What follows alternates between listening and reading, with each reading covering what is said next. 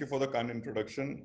Good morning, all. It is a pleasure to be presenting in front of such esteemed audience regarding an approach to an adult patient with breathlessness.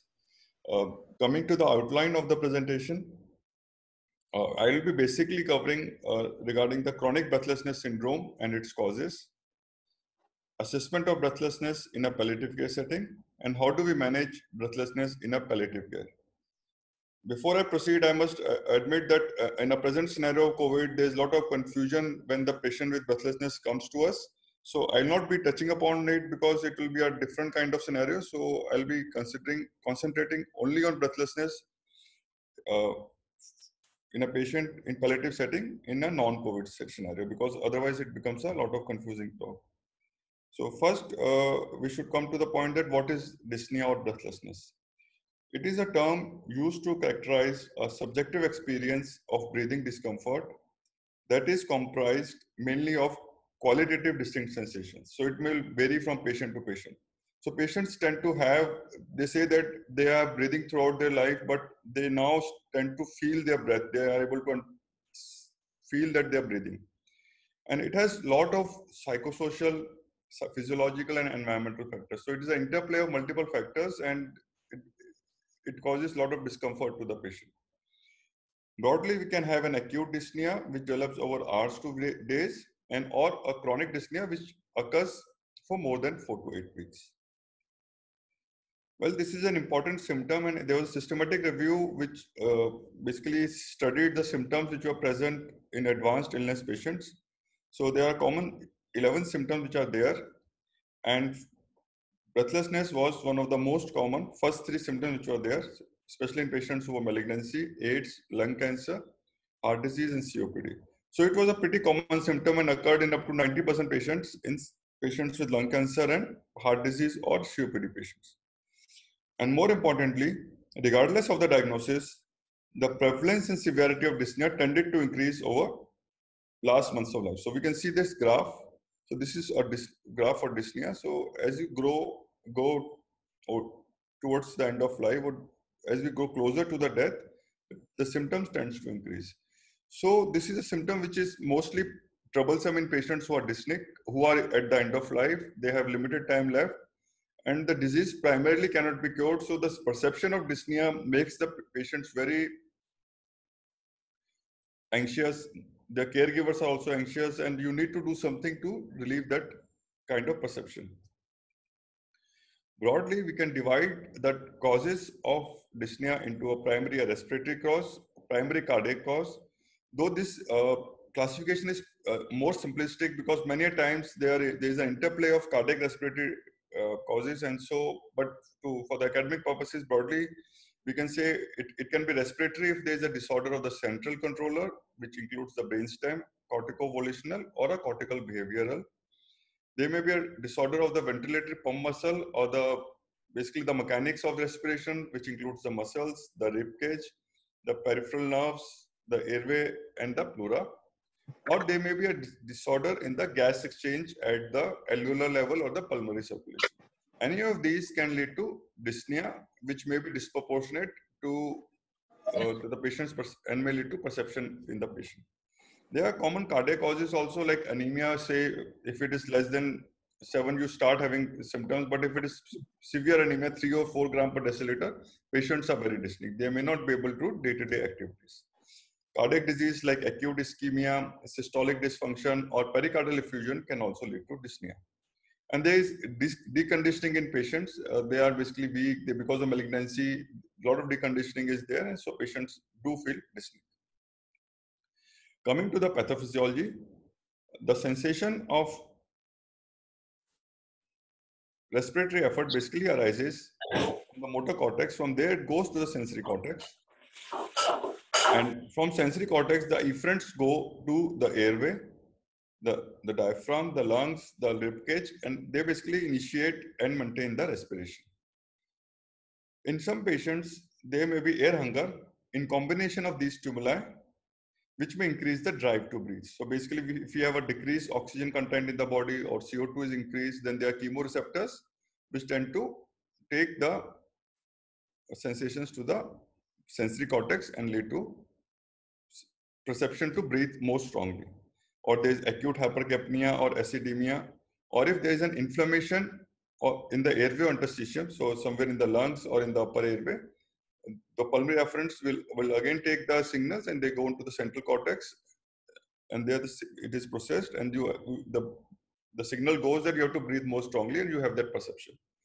So when there is a mismatch between the efferent messages to the muscles and the afferent signals to the chest wall and the lungs, there is an air hunger and perception of breathlessness. So broadly, so there is a feedback system. So there is a normal feedback system because of the chemoreceptors or central or peripheral and mechanoreceptors, which tend to maintain normal respiration. When there is extra feedback on demand because of various pathophysiology, the perception of breathlessness is there, and there is an affect domain to it. So the limbic system, which has emotions and memory, which comes into play, and there is a central abstract thought. So all these, so thoughts about dying, thoughts about emotionally being not well, so they further add to the complexity, and the dyspnea perception will further increase. Coming to the psychology of dyspnea, so basically broadly, patients who are terminal or towards the end of the disease, whether malignant or non-malignant, they have an increased respiratory rate. They tend to use more of the accessory muscles, and they may be dynamic hyperinflation of the lungs and the alveoli. All this leads to inefficient breathing. And if the breathing is inefficient, means the work of breathing is more. So the more of energy is spent on respiration itself, which leads to breathlessness. Then patients do have anxiety, distress, the feeling of panic. We have seen patients many times, especially if they don't know much about the disease and suddenly they realize they cannot be cured. So they are very anxious. So these thoughts basically leads to thought of dying, them not have their misconceptions about the disease. Then they're not good or bad memories, past experience, all these things, they have a fear that they will die of breathlessness. So this leads to the vicious cycle, and they have more breathlessness. Similarly, because of breathlessness, the activity is reduced, the tendency patients tend to, so this further leads to deconditioning, and it leads to breathlessness. So all these factors together lead to dyspnea. So coming to the causes of dyspnea, so causes can be primarily related to the cancer. It may be a lung mass, primary or metastatic. It may be a pleural tumor, maybe a SVC syndrome, or invasion of the tumor in the chest wall. All this may lead to, will affect the particular domain of the respiratory cycle, the initiation of breathing, and they add to the effect of dyspnea. Or there can be indirect effects like pneumonia, cachexia, anemia, electrolyte abnormalities, or pulmonary embolism or ascites. Patients do receive a lot of therapy. It may be surgery, radiation pneumonitis, chemotherapy that may lead to pulmonary fibrosis or cardiomyopathy. All these things also lead to dyspnea. In addition, patients of malignancy or patients who are terminal otherwise, like COPD, asthma, ILD, these may be coexistent, or they may be patients may be non-malignant, but since these diseases cannot be cured, so they at the end of their disease trajectory, they do have intractable dyspnea. So patients with CHF, MI, arrhythmias, anxiety, patients with aspiration, all these patients may have dyspnea in some time towards the end of the disease cycle. Now coming to, now we know that dyspnea is common. We have a number of factors which lead to dyspnea. Now how do we assess dyspnea?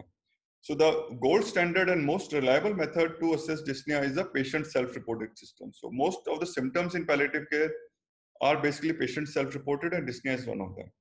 So we have to ask the patient that how short they feel, rather than estimating the degree of respiratory effort. So patient might use respiratory muscles, accessory muscles, patient might be tachypneic, but they're not enough to gauge the severity of dyspnea.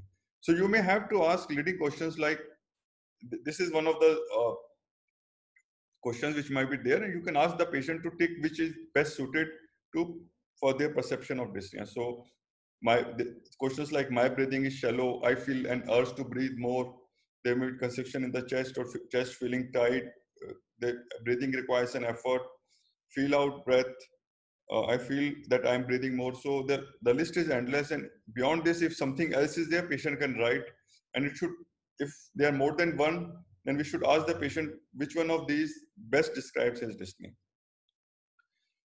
In addition, we need to assess the limitation of physical activity. So most of the patients who are dyspneic, they are unable to do their activities of daily living, and so they will be able to tell us that what are the activities they are at most able to do with minimal dyspnea.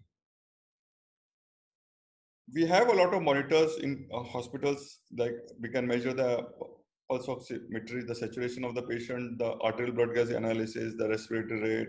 We can measure the ECG, echo. The list is endless. But all these monitors, they do not add to the diagnosis. They don't help in measuring dyspnea. So they may be used selectively, but they don't help us much in most of the cases.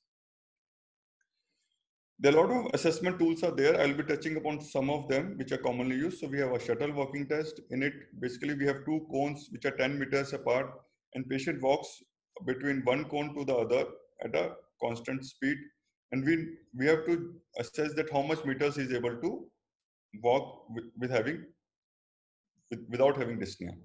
Then reading aloud. So if patient is very dyspneic, so he'll not be able to read very fast, and you can perceive that breathlessness when patient is talking. So other skills like VAR scale, Bogue scale, NRS, and MMRC, I'll be coming to in the next slides. Coming to the VAR scale is visual analog scale, is like any other VAR scale.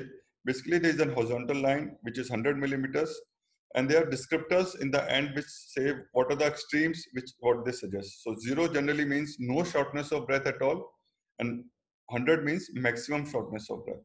So patients have to mark a line. So in this, say probably is about 20 to 25, that this much will be the perception of dyspnea by the patient in the current state.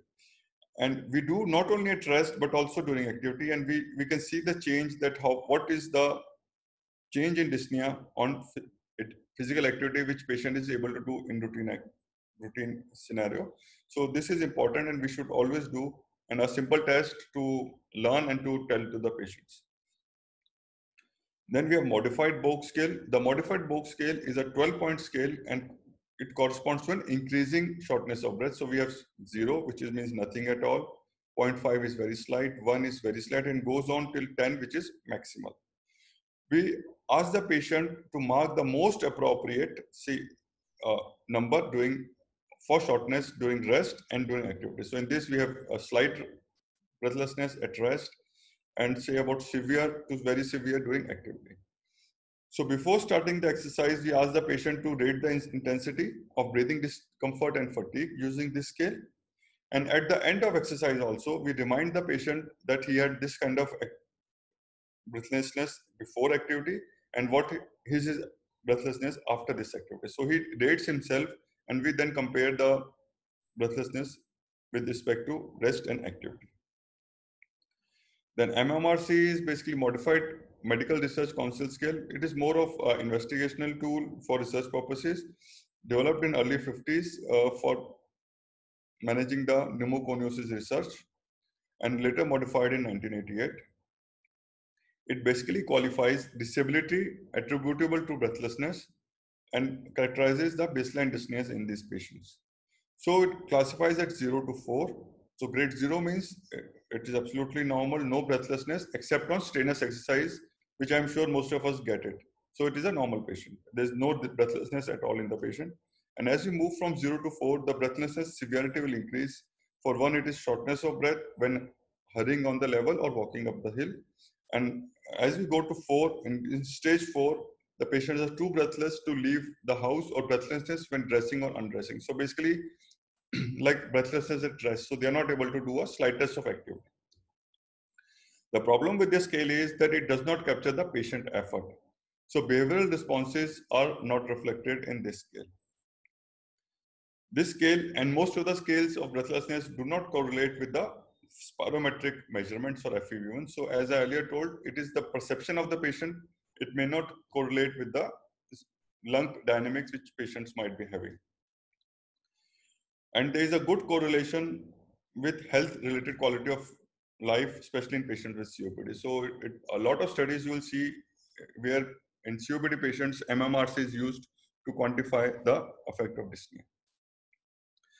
Then this is oxygen cost diagram. When patients are asked to identify the activity they cannot perform. So we brief walking up the hill has maximum oxygen cost attached to it, and something like sleeping or slow walking or level ground is a low oxygen cost activity. So this means that less the oxygen cost, the less is the activity the patient is able to do, and more severe the dyspneic patient is. So basically 0 to 10 or 20 is a dyspnea at rest, so patient has a severe dyspnea. So once we assess the dyspnea, then we have to plan the management. For that, then first thing is what is the investigations we do? Do we do investigations in all patients? And how to become wiser by doing the investigations? So there are a lot of investigations which we can do in patients with dyspnea. So starting from hemoglobin level, which tells us about the anemia. So if the context is like that, suppose the patient is bleeding PR, patient has a CA colon or rectum and bleeding PR profusely, looks pale. So uh, if the hemoglobin comes 3, we expect that there will be anemia. And if it is 3 or 4, if we give blood, then patient dyspnea might improve. So it should be done when we feel that clinically the symptoms are suggestive of that disorder. Then other like glucose, electrolytes, and blood urea, there may be metabolic causes of dyspnea. Thyroid profile, because hypothyroidism may lead to dyspnea. The lung function tests like lung volumes, PFT, and diffusion lung capacity. Pulse oximetry to detect hypoxemia. Chest X-ray, ECG, and echo if there are cardiac respiratory abnormalities, and plasma BNP in patients with heart failure. So testing might help to identify the cause, but it should be appropriate with the goal of the patient. So we can order all the battery of tests. We may be wiser by diagnosis, but may not be able to help even if we make the diagnosis. So the point I'm trying to make is that we should do the testing only and only when we are going to do something for the patient with the testing, especially in context of the palliative care.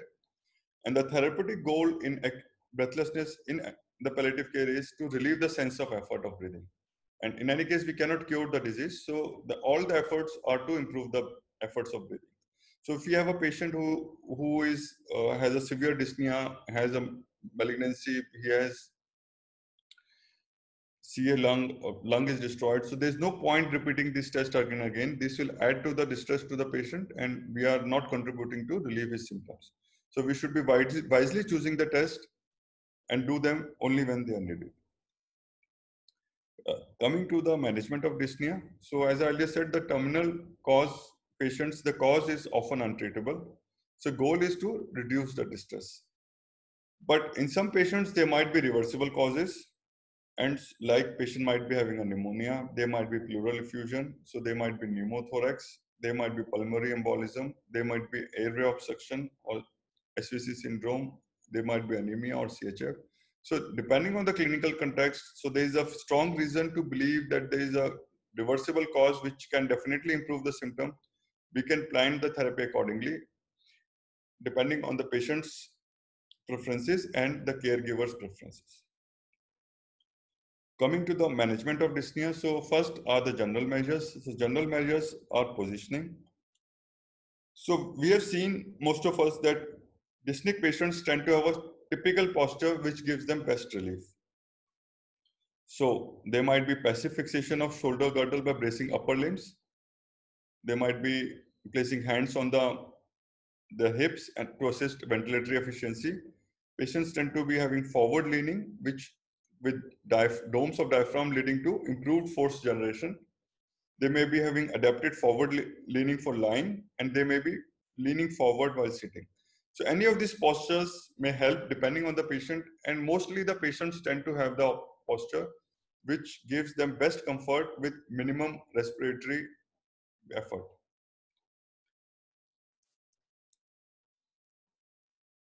Then there are a lot of breathing techniques which we can teach the patients. We can take the help of physiotherapists, or we can tell them ourselves. So breathing control can be suggested to encourage the patients to bring back their own breathing to an efficient pattern.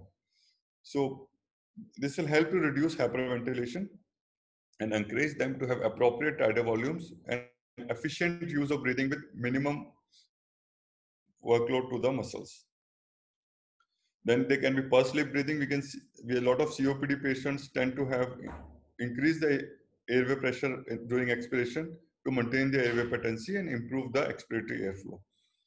Then exhalation on effort, it focuses on out breath and facilitates recovery of breathing.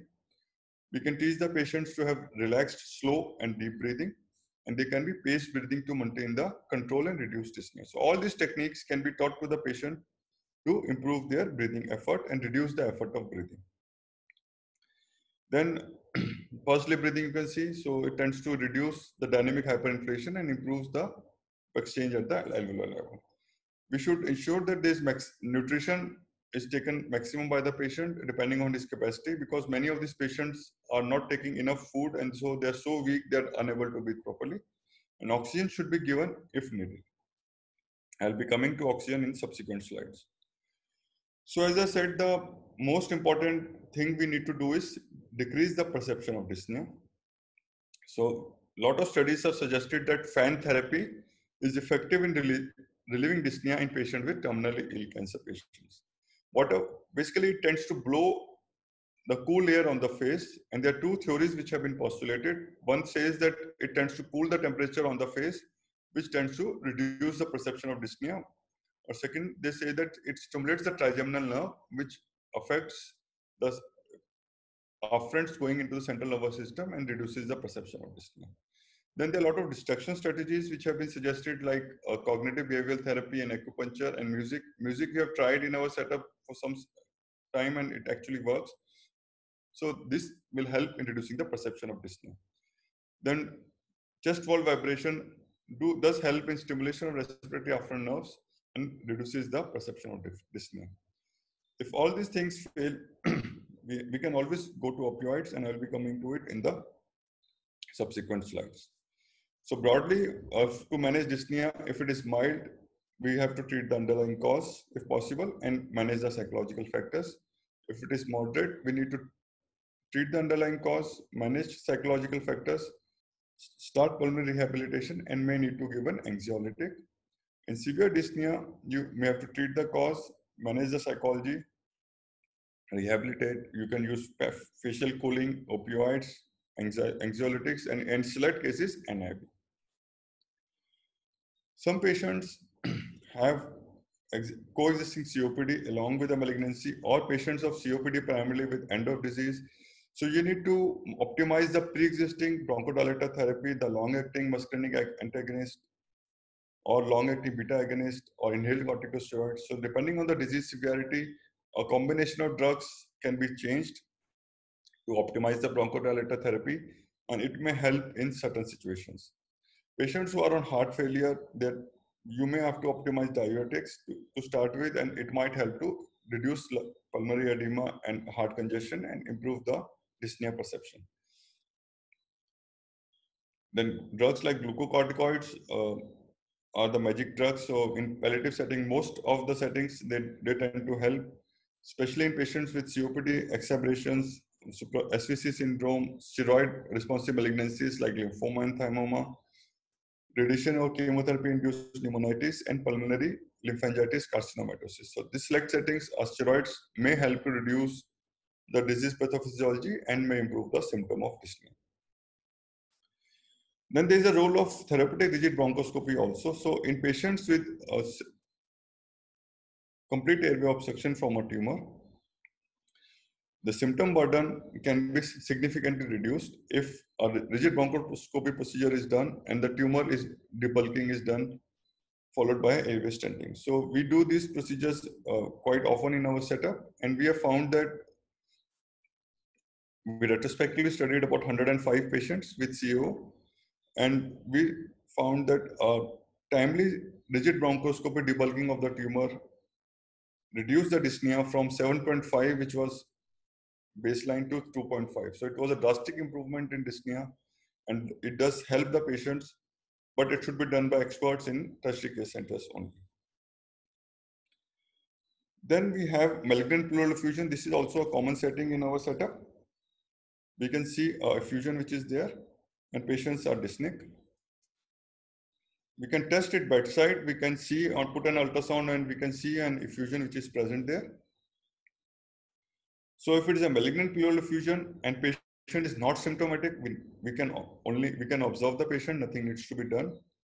But if it is symptomatic, we can aspirate. We do it at our setup ourselves, but if you're not used to tapping the pleural cavity, you can always refer to a respiratory physician. So we can aspirate up to 500 to 1.5 liters to relieve the symptoms. And then if the prognosis is less than a month, then you have to see whether there is a lung trapping in the fluid. If there is no lung trapping, then a pleurodesis can be planned. So what does pleurodesis do? Pleurodesis basically obliterates the cavity in the pleura between the visceral and the parietal pleura, and so that the space is not there. So the space is obliterated, so further fluid accumulation in case of malignant pleural effusion will not occur. So we can use talc, we can use iodine, we can use bleomycin. Yeah, there are various drugs which can be used. At our setup, we are using bleomycin, and this is an effective strategy, and it definitely improves. And we can see this is one of our patients. So we had a massive pleural effusion. Patient was dyspneic at rest. We tapped, we did a single tap, and there's a lungs are expanded. So we can always do that and in select settings, and it drastically improves symptoms, and patients are very happy, and the dyspnea scale is reduced. Then opioids are another wonder drugs after glucocorticoids in palliative settings. So low dose opioids do have a role for reducing dyspnea in palliative care settings. So there is a multimodal mechanism of action. So opioids, we know they decrease the ventilatory rate. They cause slow and shallow breathing. So it tends to reduce the effort of respiration. They decrease the metabolic rate. They tend to reduce the medullary sensitivity to hypercarbia and hypoxia. They suppress the respiratory awareness. Patients generally are in pain, especially in end of life. That leads to sympathetic stimulation and stimulates the respiratory drive. So analgesia due to opioids may reduce that cycle and improve the pain as well as dyspnea perception. They have anti-anxiolytics. Then they may blunt the transmission of mechanoreceptors from the lungs to the CNS. And in the heart, they cause vasodilatation. They improve the cardiac function. They tend to reduce pulmonary edema, and they're effective in heart failure patients, MI patients, and COPD patients as well, in addition to malignancy patients. So they can be used selectively, but the dosing have to be appropriate. So the lot of routes which are there, we can use orally, IV, subcutaneous, transdermal, nebulized, transmucosal. There are a lot of routes which are available.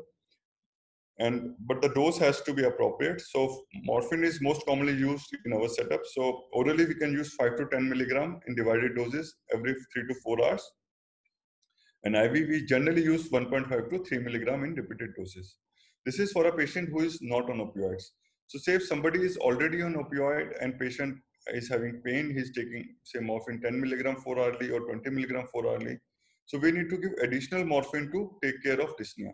So you can increase by about 20 to 25% and give in divided doses, and this will help definitely to reduce the symptom of dyspnea. So if we give opioids, we have to take care of possible constipation and nausea which may occur due to it. We have to reassess the patients very frequently.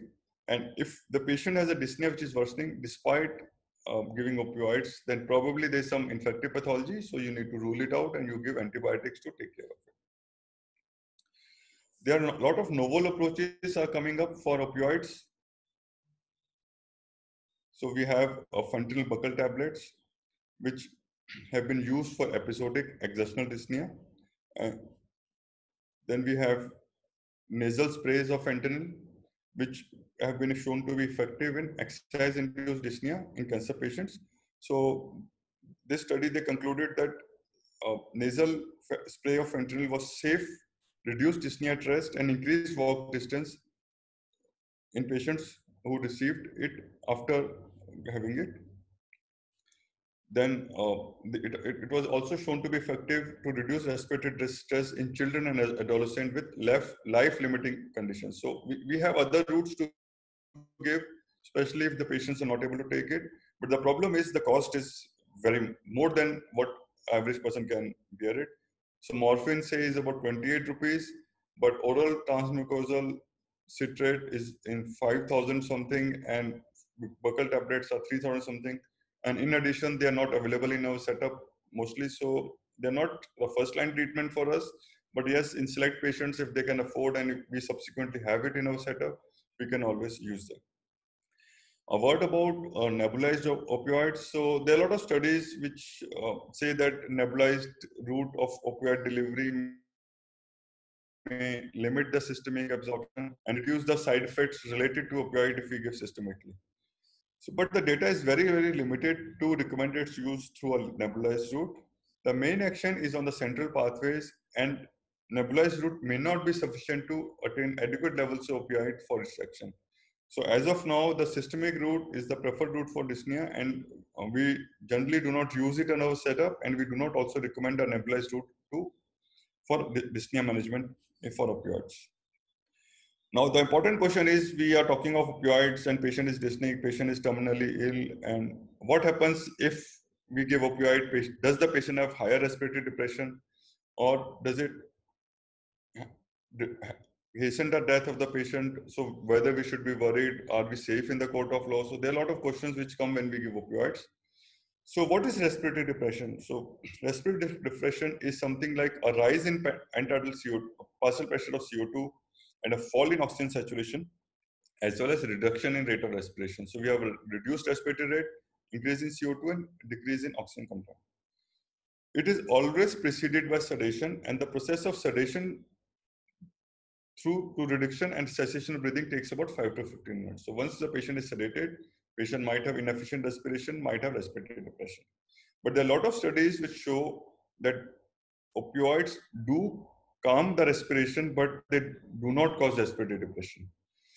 And the studies to studying based relationship between opioid dose, the change of dose, and use of sedatives and time to death actually have not shown that in patients with advanced illness, there is any effect of opioids on hastening death or causing respiratory depression. So we are relatively safe, but we have to definitely monitor the patient. And the effect of IV comes in about 10 to 15 minutes, and oral dose comes in about 30 minutes. So we have to monitor the patients and ask them to be in constant touch, and we should be we should be feeling safe while giving opioids in low doses for breathlessness. Coming to the role of oxygen. So oxygen therapy is generally considered in patients who are hypoxemic at room air. So ACP says that short-term relief might be there of hypoxemia with patients if we give oxygen patients with terminal illness. The advantages of oxygen are that it reduces hypoxemia, reduces lactic acid, decreases pulmonary arterial pressure, reduces the ventilatory muscle and diaphragmatic fatigue. It may relieve bronchoconstriction. It may stimulate the facial, nasal, and pharyngeal receptors. So many people say that once you give oxygen or if you give a fan blowing on the face, both the things, they reduce the stimulation of the facial receptors and then tend to reduce the perception of dyspnea. The effect is more or less similar. Then the patient might have increased capacity to exercise, and some say it is a placebo effect. So there are a lot of benefits which are there, oxygen. But the problem is that there's a cost attached to it, especially if you give a domiciliary oxygen to the home. Bulk equipment might be bulky. You have an oxygen concentrator, cylinder, or something. So there's a setup to it, and there's a bulkiness to it. And patient have a restricted mobility. So if somebody is on oxygen, so mobility is very restricted. For two systematic reviews have shown that there is no consistent benefit of oxygen over air inhalation for dyspnea in terminal illness. So the effects are plus minus, so you may consider in select settings, but they generally do not help always. So if we give oxygen, the goal is to maintain a saturation between 90 to 92. So we do not aim at 100, we maintain at 90 to 92. So it may increase survival in patients with a COPD or a heart failure, but does not prevent hospitalization or death among patients with moderate to severe hypoxemia. And there's no role of oxygen in non-hypoxemic patients. So only hypoxic patients, oxygen might help. Coming to role of NIV. So after oxygen, many of times we are faced with the dilemma that whether we should go for NIV, whether patients are very pushy, they want some kind of ventilatory support. So before we discuss NIV, so what is NIV for the postgraduate? So NIV is something like a positive pressure ventilation, which is delivered through a non-invasive interface. So basically, we may use a mask, which may be nasal or facial, or a nasal prop. So anything which is given externally without intubation or tracheostomy is a non-invasive ventilation. The use is in palliative settings is controversial. The perceived benefits are it may reduce work of breathing, it may ease dyspnea, and may reduce the need of opioids. So patients are less sedated, they're more wakeful. An indication is a severe dyspnea in patients who do not want invasive ventilation and prefer a comfort care. And the short-term goal, like say if we have a patient admitted, high profile, the relatives are in outside India, maybe US or UK, they want their relatives to come back.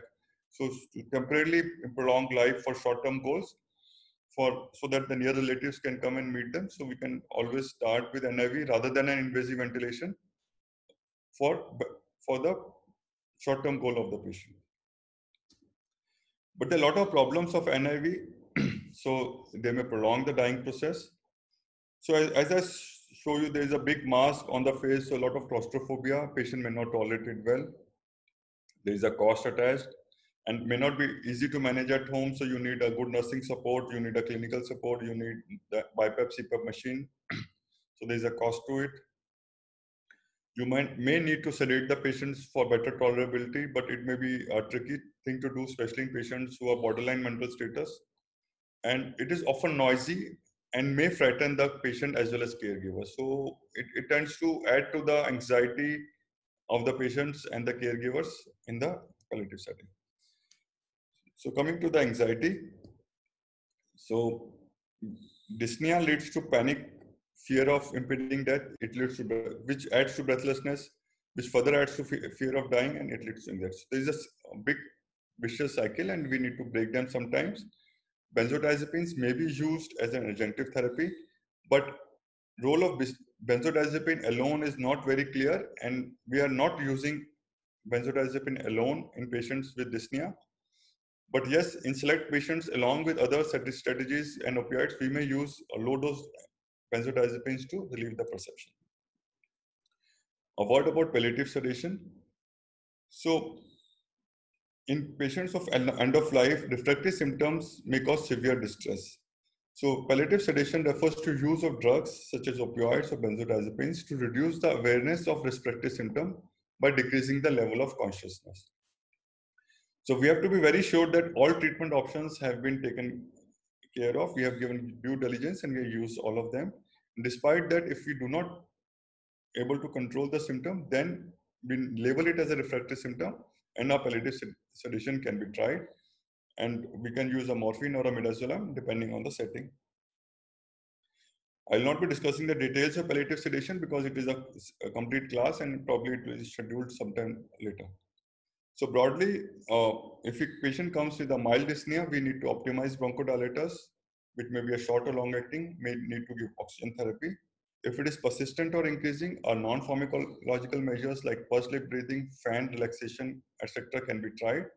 And despite that, if it is persistent, we might lead to use of pharmacological measures like opioids or anxiolytics. So it is something like a WHO ladder. You can do a step-down approach, a step-up approach, or a step-down, depending on the setting. So in a palliative setting, end of life, you may start with this and opioids first and gradually go down if patient is improving. Or if in early stage, mild dyspnea, you may start with the early stage and gradually go down to opioids and anxiolytics. So it purely depends upon the clinical context and the setting we are working on.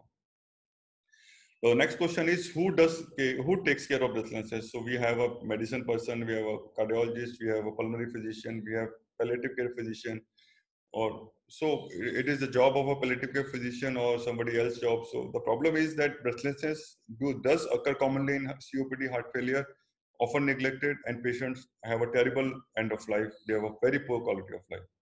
So to answer this, we have specialized breathlessness services there. So rather than making the patient football and sending him here and there, specialized clinics have been established in some setups.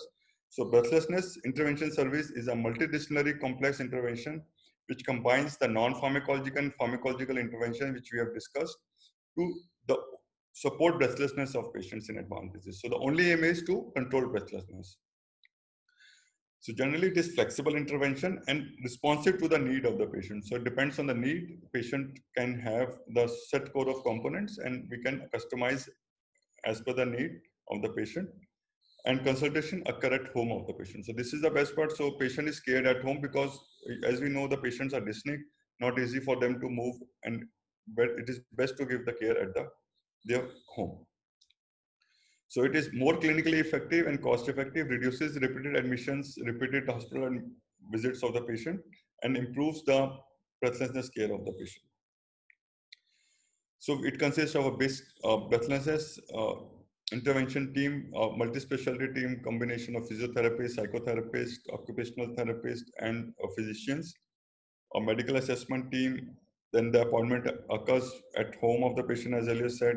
Range to, we have a lot of visits. They might be telephonically visit or visit in person. Then we have length of service is about 2 weeks. So they tend to optimize the breathlessness in 2 weeks. And they've shown that it tends to improve the breathlessness, especially in patients who are given it early. So we can think we actually don't have it in our probably in our setup and also in India, but this is something which can be we can work on it and we can introduce in our setup and tend to improve the perception of breathlessness of the patient. So coming to the few end slides. So if you have a patient with breathlessness, then we have to take a thorough history assessment and broadly classify as a malignant etiology or a non-malignant etiology. If a malignant etiology is there, we see whether we can do a curative chemoradiotherapy or a palliative radiochemotherapy. If it is not possible, we see if there is any procedural management which needs to be done, any tumor debulking or a palliative surgery, some endoscopic stenting, some interventional radiological procedures which can be done, or if there can be a tapping which may be there in the pleura or in the ascites or in the pericardium, which can be done, which may reduce the perception of dyspnea. If it is a non-malignant etiology, we can see whether this kind of procedural management is there, or we need to optimize the medical management of COPD and chest and heart failure. Once it is done and patient is still dyspneic, we have to further classify as episodic or chronic dyspnea. If it is episodic dyspnea, we can give short-acting opioids, SOS, or as and when needed. We can give inhaled drugs, though not found to be very effective, and some non-pharmacological like relaxation therapy can be suggested.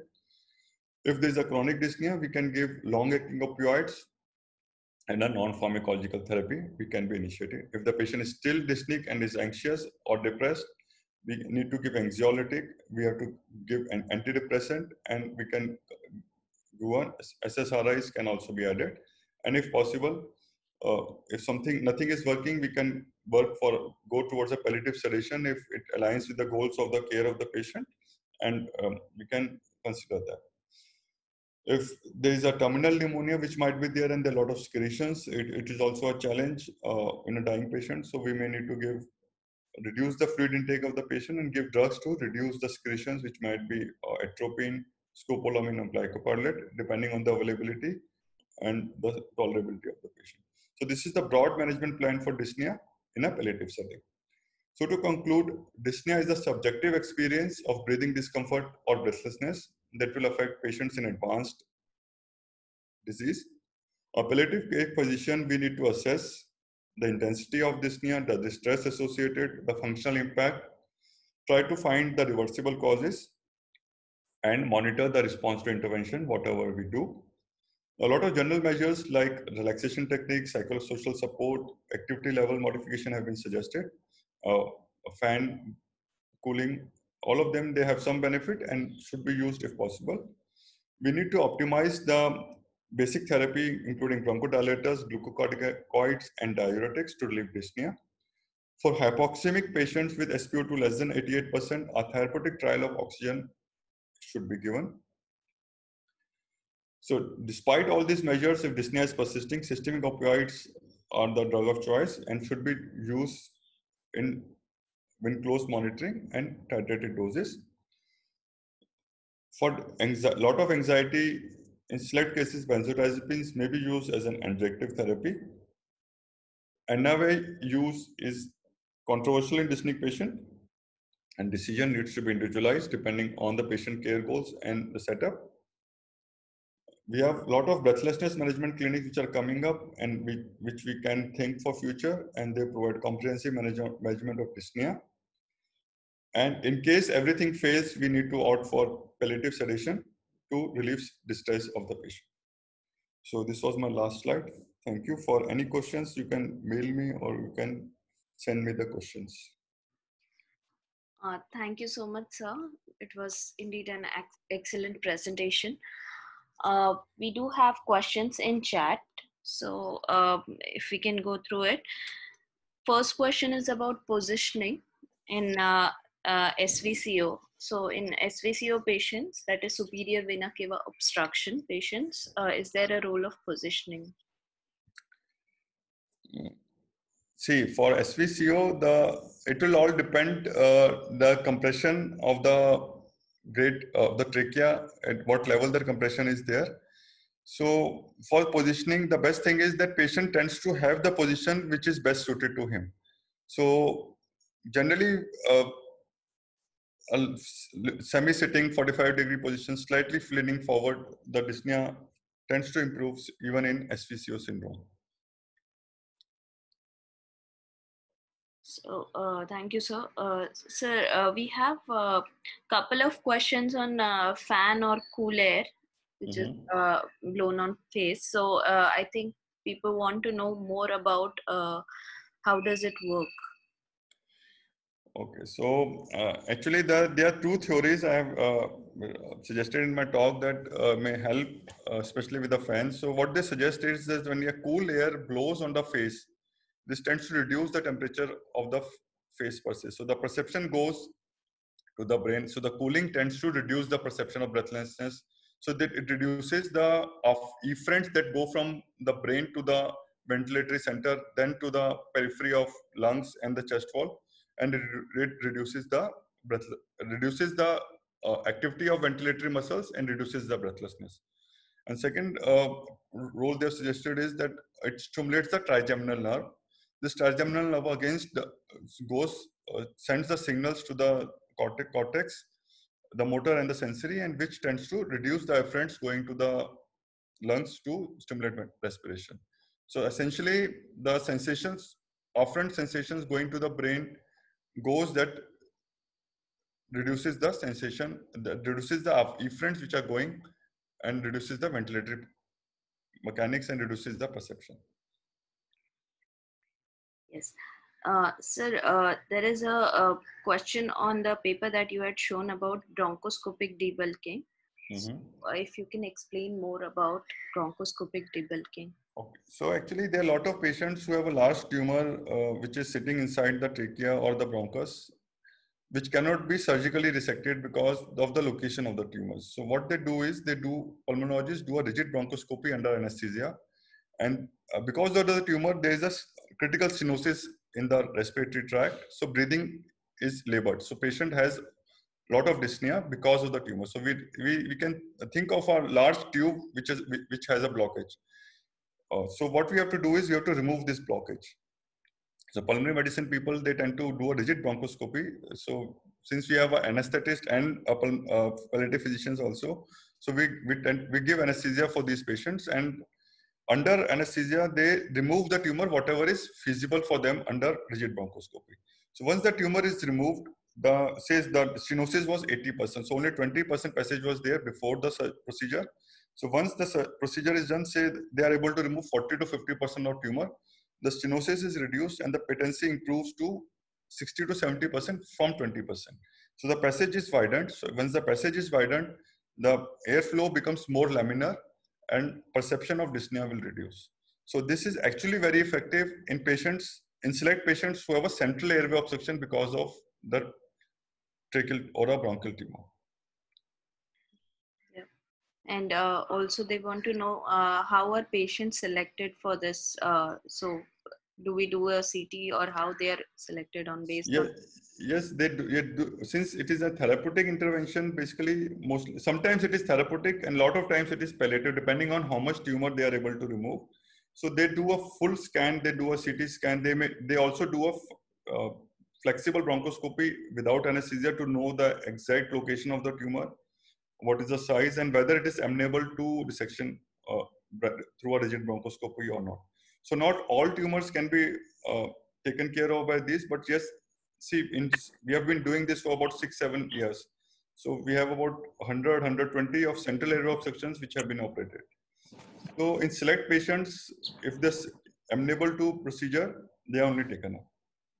So, Nishkarsh, can you explain about the stenting also here, that Yes. we do stenting for the airway obstruction? That is Yes. also, I think, we can cover. Thanks for reminding me. So once the passage is patent to some extent, metallic stents or special stents which are made up of specialized material can be put. We have a straight stent, we have a Y stent, depending on the need of the patient. So if the tumor is in the bronchus, we need a Y stent. If the tumor is in the primary trachea, then we need a straight stent. So the stenting tends to further make the space patent and keep it patent. So it is like a splint. So if you put a splint, so because we have a tumor, so the cartilage also tend to erode. So they have become less compliant.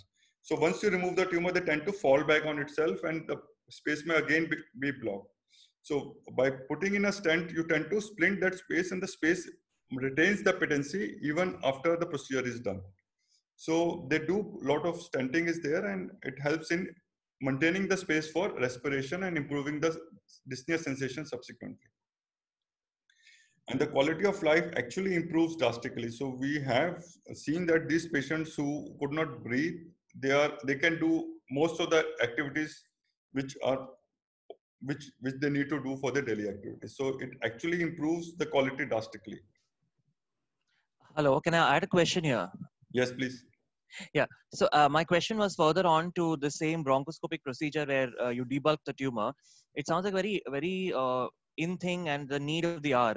But my questions are two. One is, do you do it as a preventive measure? As in, when a patient comes with dyspnea, it's quite often difficult for us to take them for any procedure or even for any invasive procedure because of the dyspnea. So do you do this procedure as a preventive measure? One. And what is the selection criteria? For example, what type of patients based on the performance status would you select for this procedure? There are two things to it. Firstly, this is a multidisciplinary procedure. So as anesthetists and palliative physicians, we are not doing it, but we are assisting in doing it. So we, as anesthetists, we give anesthesia to get it done. As palliative care physician, we facilitate some patients who come to us with a kind of malignancy in this setting. So the selection is very important. You are very right. See, the patient, this has to be done under anesthesia. It cannot be done without anesthesia. Rigid bronchoscopy, you need anesthesia for the patient. And sometimes it is very tricky because it is a central airway obstruction, and anything you give, patient might collapse and you may not be able to manage it. So you need to take a calculated risk in consultation with a pulmonary physician that whether it is safe giving anesthesia to this patient and whether doing an intervention will benefit the patient subsequently. So as I said, we need to assess the patient. So patient generally has a malignancy.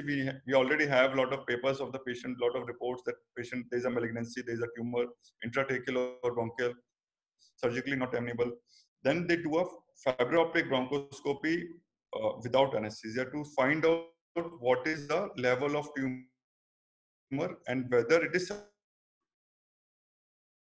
surgically or whether it is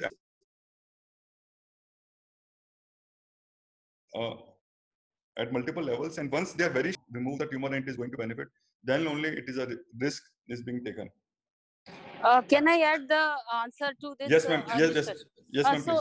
So Shrikant, the problem is that all these patients will not be fitting to the what stenting and the debulking procedure. But if general condition is good, because we are coordinating and collaborating with pulmonary medicine department closely, that's why we are doing this regularly. So if general condition is good, if you think that this mass is a big mass and by debulking or by putting stent we can provide quality of life for some time, because Nishkarsh is not saying that we are going to remove this bulk and he is going to survive for a long time, but whatever time, 1 month, 2 months, 3 months, we have seen that most of the patients after this They are not going to survive for long, but even if 2-3 months, they are going to survive better by putting stents. So it will all depend on the general condition of a patient. It will all depend on the performance scale of the patient before, and it is in close coordination with pulmonary physician. So because we are working since last 15 years with pulmonary physician closely, that's why we have an experience that it works to improve quality of life. Because we are not going to do anything to cure, but to improve quality of life. This is in selected group of patients, it is a technique which we can use. Uh, uh, yes, MD, you're absolutely right. And important thing I want to highlight is that, as ma'am has also said, that it cannot be done by anybody and everybody. So we have to be very expert in a tertiary care center, which you are doing the procedure day in, day out. And secondly, in CEO patients, opioids you cannot give, because it can lead to a sudden death of the patient, because the area of the trachea is already narrowed. So those patients, in select patients, it actually does a benefit to the patient, even though he may not survive long depending on the disease trajectory. But yes, you give a good quality of life. So thank you for discussing that in details. So we have a question on what anxiolytics would you prefer in patients with refractory dyspnea? See, we generally use midazolam, but not to in low doses in as an adjunct to opioid therapy. So we don't use primary benzodiazepines, as they are not found to be very effective alone in reducing the perception of dyspnea. And we use low doses intermittently. Say if we are giving IV 0.5 milligram or 0.25, depending on the disease condition of the patient, because benzodiazepines can be really tricky, especially in patients who have COPD or bronchial asthma. In addition, it can really block their respiratory drive and can lead to a problem. So we generally do not recommend a routine use, but yes, select cases in low doses. I think they want to know about the names. Midazolam is short-acting drug, so we are using that if required. And IV route. IV route. And if you have to give oral, then alprazolam 0.25 milligram can be tried. Thank you, sir. So there's one last question on dexmedetomidine and midazolam. So which one would you prefer for sedation in wards? As anesthetist, I've used dexmed much, but for palliative setting, I have not much experience using dexmedetomidine for sedation. As it is not recommended also, but maybe we can use it.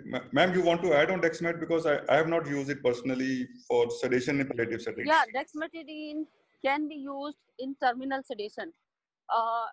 When you think that we are almost, it's a matter of few hours, to give comfort to the patients as well as to the relatives and yourself also. When patient is dyspneic and you are you see that patient is dyspneic, relatives are uncomfortable, they are restless, that time I think it is, in the scenario of terminal sedation, it is a good drug of choice. Otherwise, giving midazolam or alprazolam short acting anxiolytic with morphine, I think works very well. And trying to find out the cause. Always, it is not that if patient is terminal, we can leave patient with just a medication. There are always some cause. So we should first try to rule out the cause. If it is infection, try to rule out. If it is obstruction and you have a good pulmonary medicine setup and general condition is good, take a consultation, so that, ultimately in palliative care, quality of life is most important. So quality of life at any cost, we have to provide, in spite of knowing that life expectancy is very less, or in terms of some weeks or months or something like this.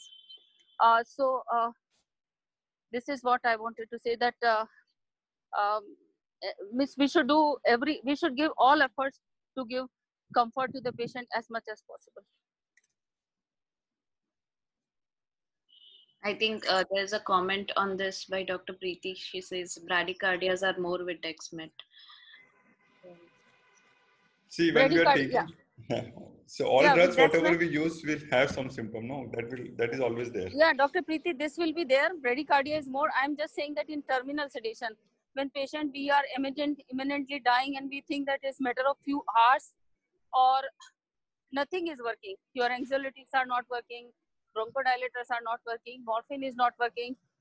Then I think it is better to sedate the patient so that you think that patient is comfortable, relatives are comfortable, the whole surroundings are comfortable. So there are side effects of every drug, and it's same with this drug also. Yeah. I think we have overshot the time, so we would stop here. But there are certain questions on use of phenobarb and steroids, which may be covered in our chat group. Or maybe I can send an email, so can respond to these questions. Thank you so much for Thank you, excellent Anuja. Thank you, presentation. ma'am. Thank you. Thank you, Anuja. Thank Thank you, Nisha. Thank you, Nishkarsh.